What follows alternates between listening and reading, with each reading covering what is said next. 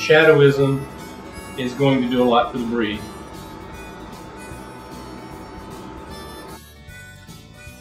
Shadowizm traces 29 times to the 16 elite foundation animals.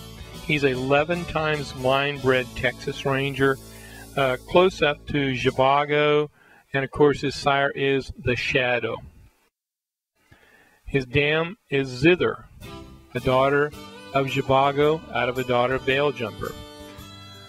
This shows Shadowizm is 8 months old, just one of the boys, starting to show some good things but not a lot of expression. Here he's pictured at 14 months old. He's out with the other young bulls and he's beginning to develop. He's beginning to show some structure and some conformation that causes him to stand out in the pasture. After he turned 2 years old, it was obvious he was going to be one of the truly great bulls. This footage shows him in the fall as a 2-year-old. He's over 64 inches, tip to tip, fall as a 2-year-old. This is Shadowizm, one of the fastest horn-growing young bulls in the history of the breed. He's one of the bulls that was shown at the International Championship show and actually had more horn tip to tip than any bull in the history of the World or Championship show system. He was over 63 inches at the championship show. This shows him in pasture condition working his cows as a 2-year-old.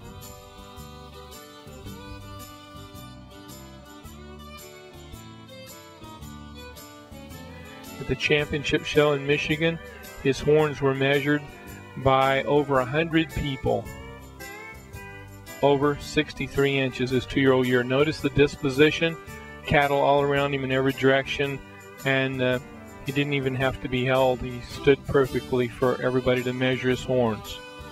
Here he is as a 3-year-old, filling out, looking more masculine, looking more mature.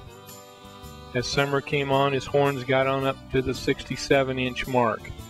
His brindle stripes got bigger and his horns kept getting wider. Then he started making a name for himself as a sire. This is Wizard Struck, only shown once but won her show. Shady Maid, a daughter of Shadowizm. This is Belloucii, just 20 months old and way up into the 40s. This is Zipism. She's now 60 inches, just as a 3-year-old.